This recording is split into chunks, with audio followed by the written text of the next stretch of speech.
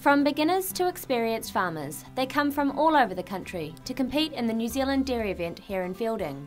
This is the third year in a row for farming family Trudeau Jersey, who have travelled to Feilding from the Taranaki to compete in this world-class event. Trudeau Jersey, established in 1964, is a fourth-generation family who are here competing at the New Zealand dairy event today.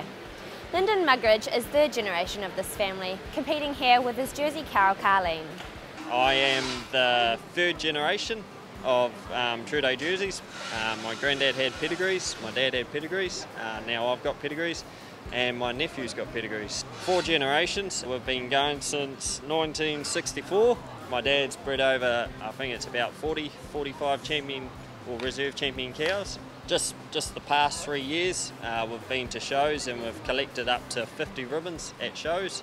It's been very successful. We've taken anything up to 30 animals to the shows, and we've collected in one season from 6 different shows. We collected 240 ribbons, as well as 2 Royal Show champions with 2 different cows. So there is a lot of success behind Trudeau.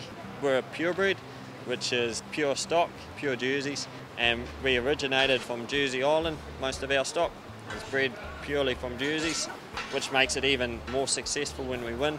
International judge Rob Anderson has flown over from Sydney to judge the All Breeds Youth Show here at the event. There's 2 sections. Like there's a showmanship section, when that's actually on the way that the youth actually presents themselves, so the way they're dressed, the way they look, the way they actually can look at the animal and hide the faults of the animal, if I can put it that way, and also to actually focus on the judge as well. So he's got to have a balance between what the judge is doing in the ring, because the judge is working with 20 or 30 animals, and the way his animal is looking. So he's trying to make his animal look very smart, ready, so any time that the judge looks around, oh, she looks good. If he doesn't have that animal's position correctly, or the feet and legs in the wrong position, she can look pretty ordinary. And that may be the difference between her standing 4th, 5th or 1st. So that's from a showmanship point of view. As far as a conformation point of view, it's the way the animal's put together. Unfortunately for Trudeau Jersey, this year didn't work out the way they had hoped. But if it's any consolation, Judge Rob Anderson believes there was very strong competition throughout the classes. How does New Zealand quality stack up against international competition?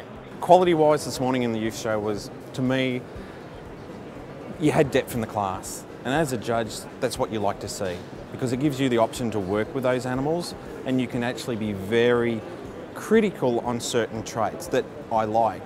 So when you've got that depth, it makes it easy for a judge to, place an animal at the top and have good reasons between why he placed her over 1st and 2nd. But quality is good. Just looking here at what we can see in the Holstein ring and the Jersey ring behind us, there's some pretty special animals out there which would compete at our major shows in Australia for sure. All in all, a successful event. Whether or not you placed, there was strong competition throughout, putting New Zealand up there with the best in the world. To come to a venue like this is world class, and for a show that's only in its 3rd year in a venue and an auditorium like this is pretty special. An experience for some, hoping next year they'll come home with some rewards.